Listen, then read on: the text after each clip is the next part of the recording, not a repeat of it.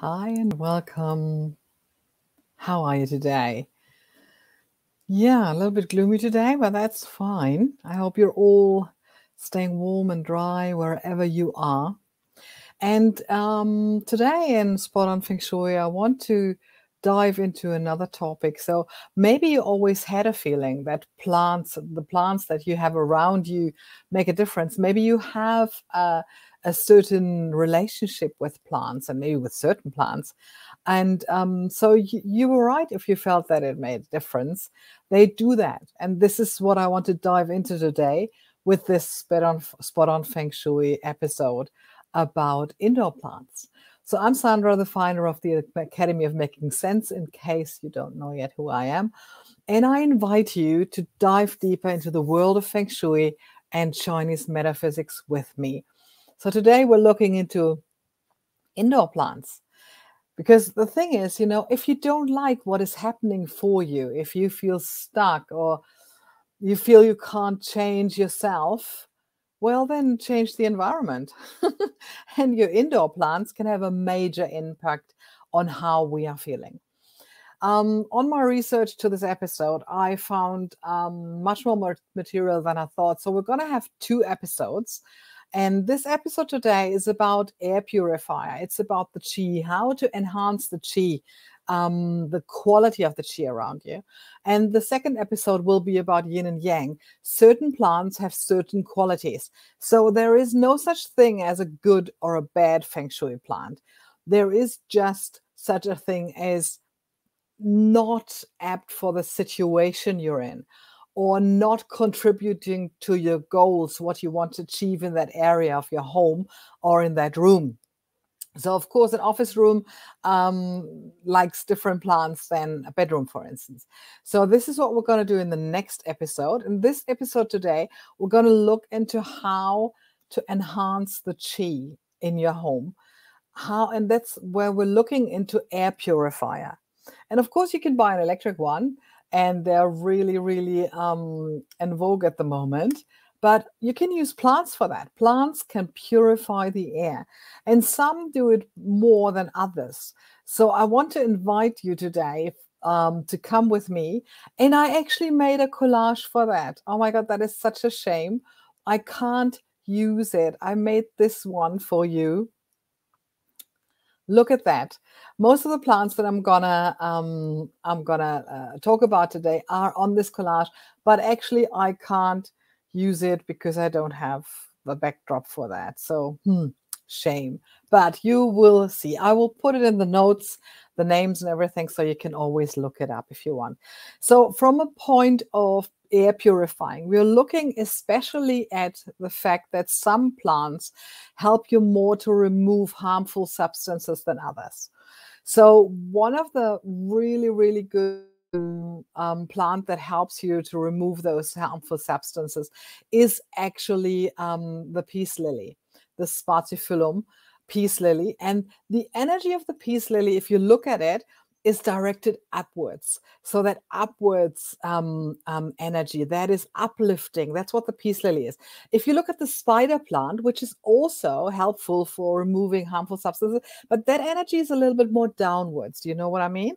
So the peace lily has an uplifting upwards energy, harmonizing, balancing, and it helps remove harmful substances like alcohol, acetone, and formaldehyde. So that is really a wonderful plant to have with. And it's, even if you look at it, it looks, the deep green color, it looks really peaceful and has just one or the other flower in it. So that's really, really good. Another one that is helping removing harmful substances, I said that before, so the spider plant is one of them too, with a different kind of energy than the peace lily. The epipremnum, I learned you call them golden pothos in English. So that one actually has, apart from removing harmful substances, it's really good for office spaces because it helps balance the brain hemispheres. If you look at the leaves of those golden pothos, they even look like 2 halves, don't they? So they help balancing. So if you have an issue with being too rational or being too emotional, that could be a plant that helps you balance that out. But you have to be aware with this ones that the sap can irritate the skin. So if you've got easily irritated skin, be careful when you cut it or when you just do something with that one. You need to be aware of that one. Another one that is really good with toxins like formaldehyde is the fern. So the nephrolepsis, especially, a fern is very, very harmonizing for the nervous system. So this is a plant that really, really can also balance a room out beautifully. With the fern, you only have to be, you need to realize it loves to take on the dust. So it needs to be dusted or put out in the rain from time to time to keep it fresh and keep it clean, because it would be counterproductive if you have an allergy or anything. It really collects the dust and everything. But this is really good against formaldehyde. So it's also a good plant for an office room, for instance. Most of the palm trees, like the areca palm, the dracene, and the kensia palm or Hawaii palm, they have really positive energy, and they all, especially the Hawaii, also helps removing harmful substances. But with palm trees, we're going to have a look into them in the next episode more, when we're going into the yin and the yang, which of the plants are energizing, which are calming down more than that. Another one that I really like and the really is good for removing the substances is the snake plant, Sansevieria. It kind of doesn't matter which of them, the tricolor or the two-color or which one ever. The snake plants are really, really good.